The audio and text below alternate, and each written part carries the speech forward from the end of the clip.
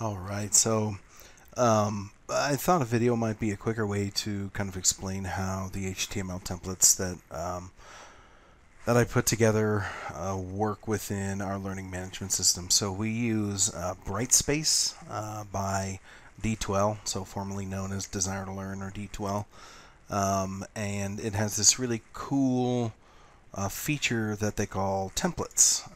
So if I'm going to go in here and create a new file, it gives me an HTML file here. And you can see it just has an HTML editor. This is real similar to Canvas, just a little bit of a different look. But up here is where all those templates that I shared live. So if I put in a blank one, you'll see that it automatically throws that in there. We can look at the HTML and see that it pulls all of that stuff in.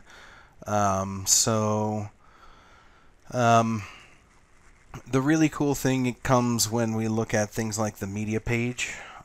So when I come in here, this looks like a video, but it's actually just a picture, and it's a placeholder so that I can sit here and go in and do my insert stuff button. We'll come here to YouTube, and I know this is a commercial for my school here, so I can do next.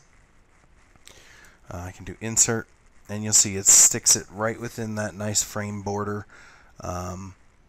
Really all I need to do is go in here on the view on YouTube and change this link, which you see you can all do through the UI.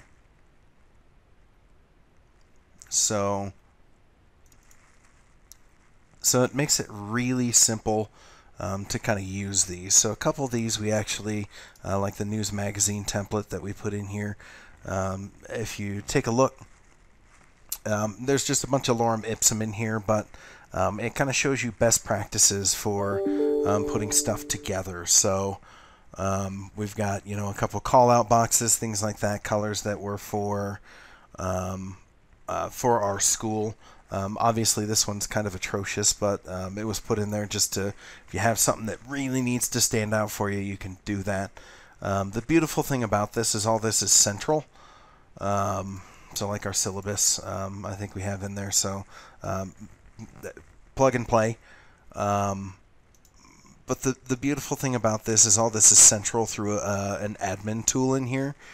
So if we have a change to the CSS, I can throw that in, and because, let's scroll down a little bit, because there is a link to that CSS, we can change it to whatever we want. So if we figure out that, hey, the blue and the yellow here that are differentiating each individual line aren't the right colors, they're too dark, there's not enough contrast, or we want to change the table header row to a different color to make it stick out. We need to change the table caption. Anything like that can be done centrally, and it trickles down to folks who already use these. Gives us some sense of, I don't know, I guess, consistency between courses when they're built, and also allows us to kind of display, like here's a table used for a schedule, gives us a chance to make those things more accessible. So if we look in here, you can see that we have headers with scopes and all that kind of information that isn't necessarily put in when you just do, insert table. So these are supposed to be accessible, usable, and integrate right here within Brightspace.